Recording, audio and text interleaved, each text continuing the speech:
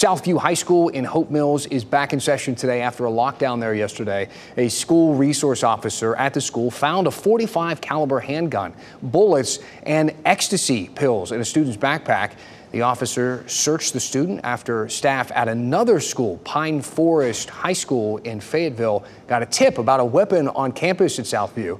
The student is now facing charges, including possession of a firearm on educational property and altering, or removing a gun's serial number.